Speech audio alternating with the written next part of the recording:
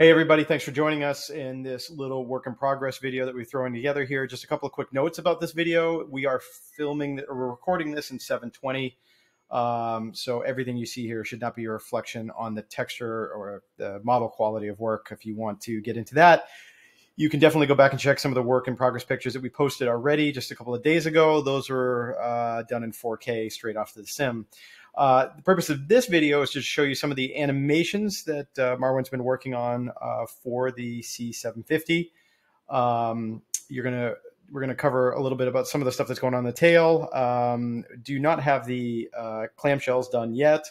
We'll cover some of the flaps and some of the stuff that's going on in the gear. So with that, let's start up in the tail. Marwan, you want to talk a little bit about the trim animation? Yeah, so the trim animation on the C750, it's essentially the whole empennage, the whole tail moves for trim. It goes for a 12 degrees nose down all the way up to only a mere 2 degrees nose up. And the elevator goes to a 12 degrees nose up, 19 degrees nose down. So this is as far as the tail animation goes. We also have the rudder. We have the top part of the rudder and bottom part. Each serve a different purpose and actuates at different angles. This guy is limited to a maximum of 30 degrees when the speed is when we're stopped. This part is maximum 18 degrees, and this scales with the speed of the aircraft. The faster you go, the less deflection is allowed until we're looking at around 4 degrees of maximum attenuation here. And Marwan, real quick, can you walk us through what's going on with the flaps so that we can get to the landing gear as well? Yeah. So so the flaps. This is the animation of the flap. This is it in full position. This is it as it's retracting.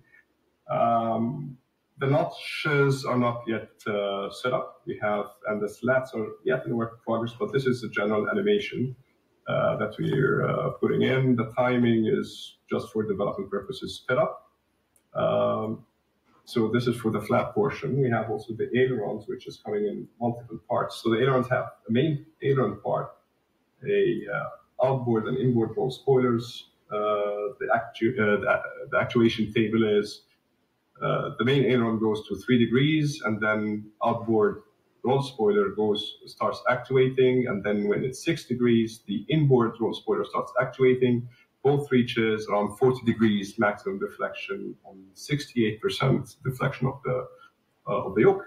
And this guy continues afterwards to 100% deflection of maximum 15 degrees up and down. And then we also have the spoiler animations as well. All right, and let's take a look real quick. I think we got about a minute left here. Then we can look at some of the work that you've done on the compression on the landing gear. Yeah. All right, fantastic. So this is like the first iteration of the compression. What we're trying to set up here is a proper working suspension system. So you can see as I'm doing very abrupt changes, the weight of the aircraft shifts on the wheels and the suspension takes in this force, dampens it. And as the speed is increasing, the effect is even more dramatic. Now I'm trying to make very hard yaws at 70 knots. Yeah, so it needs a bit of tuning. Maybe the effect is a little overdone at the moment. But yeah, this is essentially, I think it's a pretty cool effect, and it gives a lot of life to the aircraft while it's on the ground. All right. Thanks, Marwan. Hope you guys enjoyed this little check-in. We'll try and do some more of these so you guys can follow along as this project continues to develop. See you all later. Fantastic. Thanks.